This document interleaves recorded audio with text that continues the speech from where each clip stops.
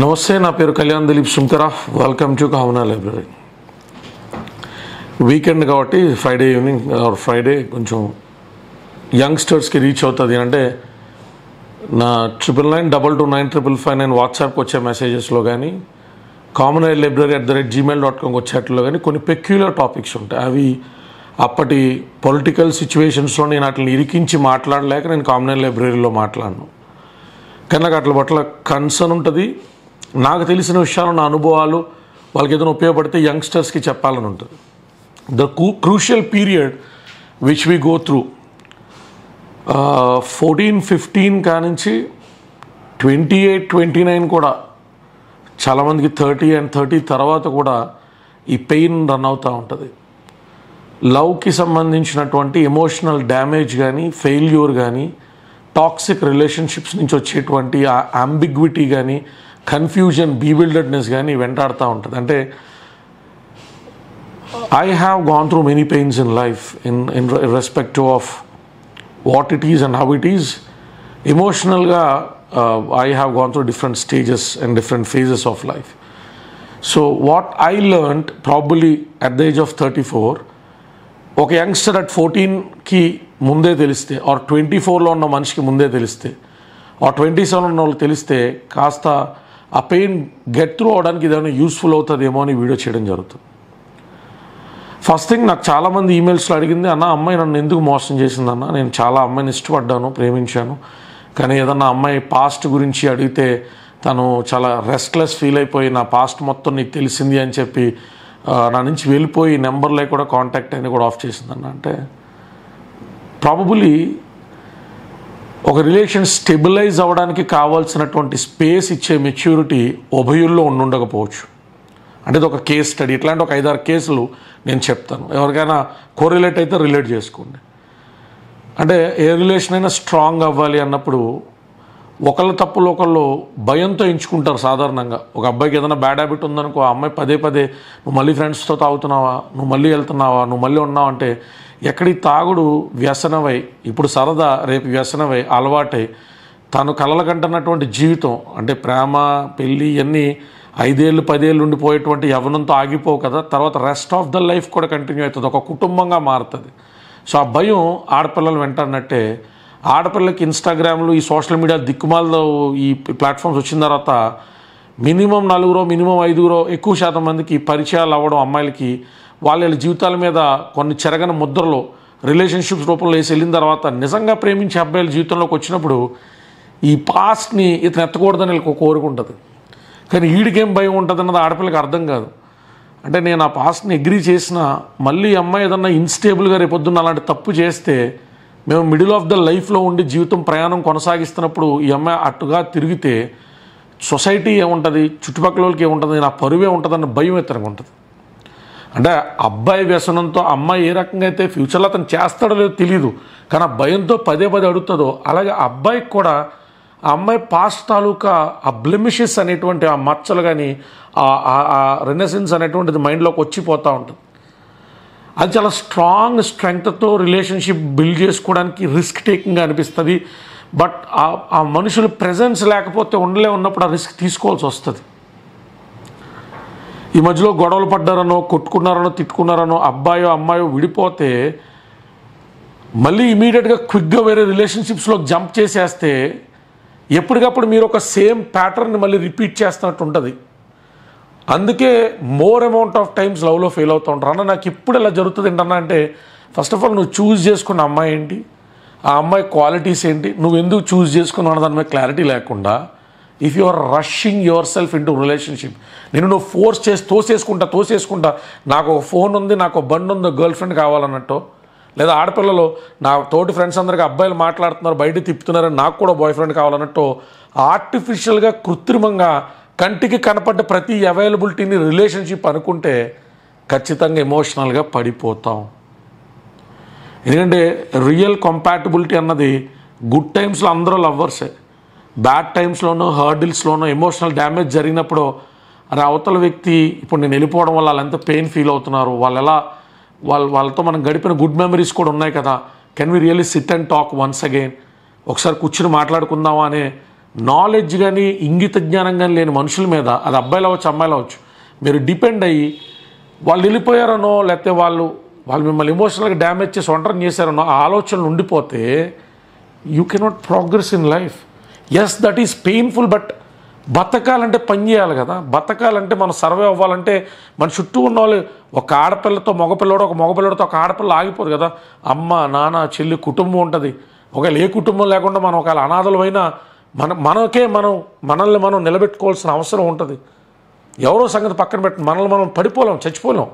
ఆ ఎమోషనల్ టాంట్రమ్స్లో, ఆ ఎమోషనల్ హాంటింగ్లో మనం విల్ గెట్ లాస్ట్. బట్ అర్ధరాత్రులు సడన్గా లేస్తారు, will feel painful, will cry, we don't know whom to explain. అన్నం తినబుద్ధి అవుతుంది, నిజంగానే ఇది తినబుద్ధి అవుతుంది, ఎంజాయబుల్గా ఉండదు. ఏ పార్టీకి వెళ్ళినా ఎక్కడికి వెళ్ళినా అక్కడ అందరిలోనూ మనం will feel like aliens.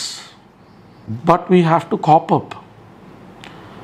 The best solution, and a problem address చేసిన the best solution for this kind of cases or for any cases, I suggest is spirituality. Only God, Almighty, Destiny can solve the issue. మనల్ని వదిలేసి వెళ్ళిపోయిన వాళ్ళతో మళ్ళీ ఒకసారి మాట్లాడాలనిపిస్తుంది. One last time ఒక్కసారి మనం మాట్లాడితే బాగుండు.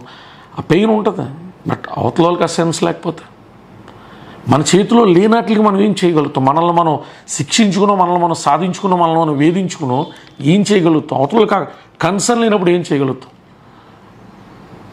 బాగా నాని ఉన్నటువంటి గోడ మీద, వర్షానికి నాని ఎండకి ఎండిన ఉన్నటువంటి గోడ మీద మనం వాలితే ఆ గోడ మనల్ని పట్టుకోలేదని బాధపడితే అలా గోడ పడిపోద్ది.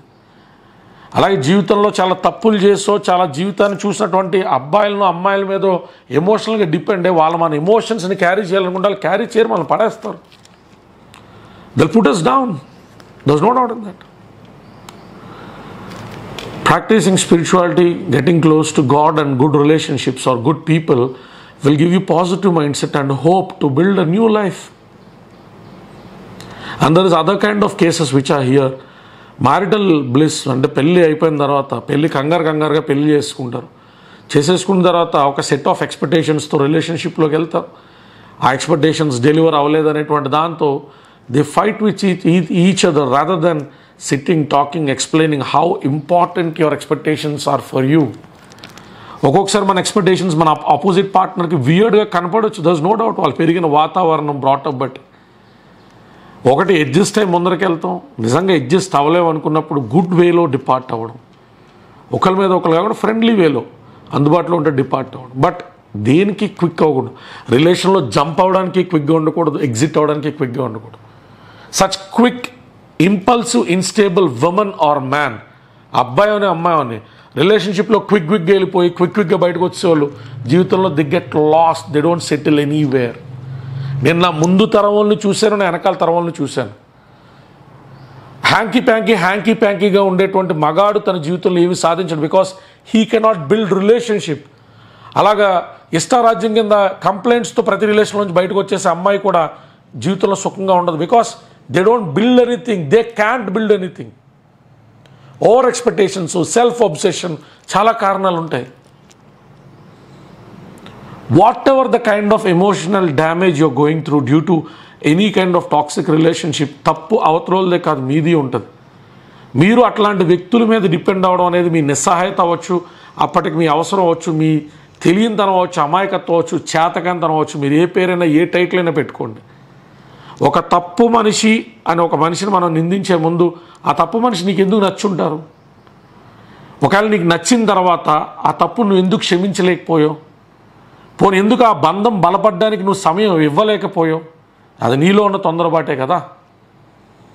సో మనం కెరియర్ వైజ్ ఎంత ప్రోగ్రెస్ అయినా, జిల్లాలకి కలెక్టర్లు అయినా, మెజిస్ట్రేట్లు అయినా, డాక్టర్లు అయినా, ఇంజనీర్లు అయినా, పొలిటీషియన్స్ అయినా, ఒక రంగం కాదు, మీరు ప్రపంచంలో టాప్ మోస్ట్ కనుక్కున్న సైంటిస్టులు అయినా ప్రతి ఒక్కరికి కూడా ఎమోషనల్ డ్యామేజ్ అనేటువంటి ఫేజ్ చాలా tough terrain. It is not easy for someone to just go through it just like that. బయటకు వచ్చేసిన వాళ్ళు చెప్పినంత తేలిక కాదు, బయటకు వచ్చి చెప్పిన వాళ్ళు కూడా మళ్ళీ అందులోకి వెళ్తే రావడం అంత తేలిక కాదు. People loose there lifes. Relationship హంటింగ్లో especially when we seek love from our opposite gender are similar gender, what ever it is, ఆ ఎమోషనల్ హంటింగ్లో సక్సెస్ రేట్ 5% ఉంటే ఫెయిల్యూర్ రేట్ 95% ఉంటుంది. వీ డోంట్ నో వై అని చెప్పలేం. We know why, we know the answers. We have lot of hope that wrong పీపుల్ని మనం ప్రేమతోనో కౌన్సిలింగ్తోనో వాళ్ళకి ఏదైనా ఇచ్చో change చేయగలుగుతాం అనుకుంటాం. నో. కొందరు చేంజ్ అవ్వరు, వాళ్ళ మనస్తత్వాలు అంతే. కాలంలో వాళ్ళు ఓడిపోయో వయసు అయిపోయో వాళ్ళు మారాలి తప్ప వయసు ఊపులో ఉన్నప్పుడు మారరు. అట్లాంటి అబ్బాయిలు మారరు, అట్లాంటి అమ్మాయిలు మారరు. వాళ్ళ లైఫ్కి వాళ్ళు జస్టిఫికేషన్ ఇచ్చుకుంటారు. మేము ఇలా ఉండడానికి మాకు కారణాలు ఉన్నాయిలే అనుకుంటారు. మల్టిపుల్ విమెన్తో తిరిగే అబ్బాయిని ఎవరినైనా కూర్చోబెట్టి why do you hang out with so many women, that to ఎమోషనల్గా వాళ్ళను ట్రాప్ చేసి లవ్ అని చెప్పి ఎందుకు తిరుగుతాను అడిగితే వాడు జస్టిఫికేషన్లో నేను చెప్పానని కాదు బుద్ధి ఉండద్దా అంటాడు. ఆయన this is all common man అంటాడు. అంటే ఎవడు దీన్ని జనరలైజ్ చేసాడు, ఎవడు కామన్ చేసాడు ఎవరికి తెలియదు. ఈ జనరేషన్లో ఇంత అమ్మాయిలైనా చాలామంది అట్లా మల్టిపుల్ రిలేషన్స్ హ్యాండిల్ చేసే అమ్మాయిలు ఎవరైనా కూర్చోబెట్టి if you try to counsel where will you get lost. ఒక అబ్బాయితో ఒక 6 నెలలు, ఒక అబ్బాయితో 3 నెలలు, ఒక అబ్బాయి సంవత్సరం తిరిగితే 10 సంవత్సరాలు 100 మంది అబ్బాయిల జీవితంలో కనబడతారు తప్ప ఒక్కడు 100 సందర్భాల్లో నీ పక్కన నిలబడతాడు అన్నవాడు కనబడతాడు అన్నా అనుకో, దే ఫైండ్ ఇట్ సిల్లీ. అరే this people are 90s kids, వాళ్ళకి తెలియదు. మా జనరేషన్లో ఇదంతా కామన్. 15 అబ్బాయిలతో మాట్లాడడం, ఒక 20 మందితో మూవ్ అవడం, లేకపోతే సరదాగా వెళ్తాం, ఓయోలకి వెళ్తాం, గీయోలకి వెళ్తాం, common. Nothing is common. They will hunt you down, remember. అది కర్మ సిద్ధాంతాన్ని నేను ప్రబోధించను, కానీ మీకు అర్థమయ్యే భాషలో చెప్పాలంటే you are polluting your own mental health. Hanging out with too many people will pollute your mental health. మీకు మసకబారిపోద్ది అనమాట. ఎమోషనల్ గ్లాన్స్, ఆ అనుభూతి కానీ ఒక వ్యక్తిని గౌరవించి సన్మానించుకునేటువంటి లేకపోతే మనతో పాటు ట్రావెల్ చేయించుకునేటువంటి ఆ బంధం కానీ మసకబారిపోతుంది. Over period of time real relationship లైఫ్లోకి వచ్చిన దాన్ని ఐడెంటిఫై చేసే స్కోప్ తగ్గిపోతుంది. I don't ask you to stay virgins, but my point and my intention is don't pollute yourself much. నేను ఒక అమ్మాయితో మాట్లాడు, ఒక 10 రోజుల తర్వాత ఒక అమ్మాయితో మాట్లాడు, ఒక అమ్మాయితో గొడవగానే ఒక నెల రోజులు ఇంకో రిలేషన్షిప్లోకి వెళ్ళిపోతే that doesn't go like that. Take the pain. Once you fail in a relationship, understand that అబ్బాయి ఫెయిల్ అయినా అమ్మాయి ఫెయిల్ అయినా తప్పు ఇద్దరు సైడ్ ఉంటుంది. ఇద్దరు కూర్చుని ఆలోచించుకోవాల్సిందే. కుదిరితే ఆ రిలేషన్షిప్లోకి ఎందుకు వెళ్ళావు, ఎందుకు బయటకు వచ్చావు అనేటువంటి దాని మీద అసెస్మెంట్ చేసుకోవాల్సింది. అంతేగాని ఈ క్విక్ బ్యాగేజ్ని తీసుకెళ్ళి ఇంకోళ్ళ మీద పడేసి దాంట్లోనూ ఫెయిల్ అవుతారు. 100% ఫెయిల్ అవుతారు. ఒక రిలేషన్షిప్లో జంప్ అవడానికి ఇంకో రిలేషన్షిప్లో దూకడం ఎప్పుడు సొల్యూషన్ కాదు.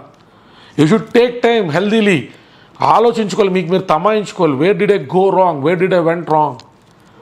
నిజంగా అమ్మాయి పాస్ట్ నేను పదే ఎత్తా అమ్మాయిని హర్ట్ చేశానా, do I really take a chance are opportunity to explain her, okay I will not do that again, is there any chance we can revoke on our relationship, we can rebuild. If she doesn't understand, you can try once more, you can try again, you can try, but if still it is not working out, then in a smoother way you have to excuse yourself. Don't be hard on yourself also. అవతలోళ్ళకి మనం ఎంత చెప్పినా అర్థం కానప్పుడు మన మీద మనం కఠినంగా ఉండాల్సిన అవసరం లేదు. Take time, just breath and then understand where you are going wrong, what you exactly want in a relationship. If you really want an emotional attached person, look and wait for that person who can really understand you, your anger. అన్ని package కింద ఉంటాయి. ప్రేమ చూపించినప్పుడు ప్రేమ, కోపం చూపించినప్పుడు కోపాన్ని వేరు చేసి మాట్లాడే మనుషులతో ఎక్కువ రోజులు ట్రావెల్ చేయలేం. వాళ్ళు అర్థం చేసుకుంటే ట్రావెల్ కంటిన్యూస్. అర్థం చేసుకోకుండా పలానా రోజు అరిచావు, పలానా రోజు కొట్టావు, పలానా రోజు తిట్టావు కాబట్టి నువ్వు అబ్యూజివ్ అని నీ మీద ఏదైనా ముద్రే తెలుసుకుంటే, అరే అబ్యూజివ్ కాంటైన్లో ఉన్నటువంటి ఆ affectionate relationship, both it applies to men and women. Boys also cannot complain. అమ్మాయిలకి కుటుంబం ఉంటే ఒకవేళ ఫాదర్, బ్రదర్, సొసైటీ చాలా యాక్సెప్ట్ చేయించాల్సిన సందర్భాలు, వాళ్ళకి చాలా కన్ఫ్యూజన్స్, లాట్ ఆఫ్ స్ట్రగుల్స్ ఉంటాయి. కెరియర్లో ఎక్సెల్ అవ్వడానికి ఫోకస్ ఉంటే సరిపోద్ది, కానీ రిలేషన్షిప్లో ఎక్సెల్ అవ్వడానికి ఫోకస్తో పాటు ఫెయిత్ ఉండాలి. ఫెయిత్.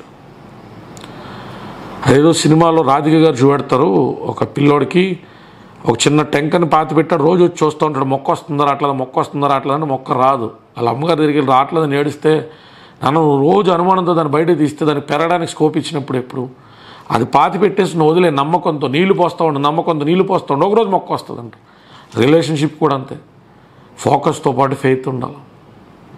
ఆ ఫెయిత్ లేని రిలేషన్షిప్స్తో అంబిగ్విటీ క్రియేట్ చేసుకుని, అనుమానాలు క్రియేట్ చేసుకుని వీ కెనాట్ ప్రోగ్రెస్ అహెడ్.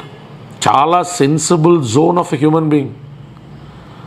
45, 50 వచ్చేసిన తర్వాత, జీవితంలో అలుపు వచ్చిన తర్వాత ఎక్కువ శాతం మంది ఈ ట్రామాలోకి ట్రాప్లోకి పోరగానే till certain age this emotional damage happens multiple times with people and they put down them in their career.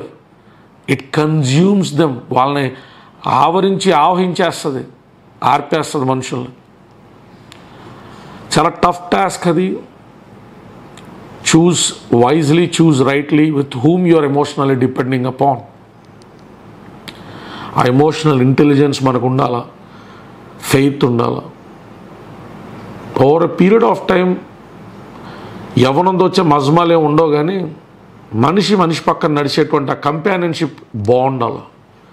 ఎవరితో నువ్వు లైఫ్ పంచుకుంటున్నావు, ఎవరితో నువ్వు ట్రావెల్ అవుతున్నావు, ఎవరితో నువ్వు డిపెండ్ అవుతున్నావు అనేటువంటిది కేర్ఫుల్గా సెలెక్ట్ చేసుకోకపోతే లైఫ్లో ఎన్ని అచీవ్ అయినా you will feel darkness in your life.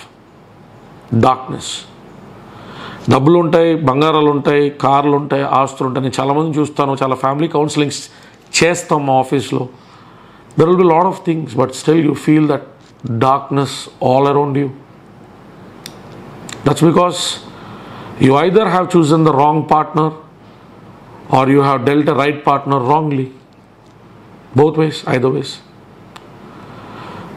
My ending note is, be always careful. చదువు, కెరియరు, సంపాదన కంటే 100 రెట్లు శ్రద్ధ పెట్టి మీ వ్యక్తిగత జీవితంలోకి వచ్చేటువంటి వ్యక్తుల్ని ఎంచుకోవడం విషయంలో శ్రద్ధ తీసుకోండి. You cannot take them for easy.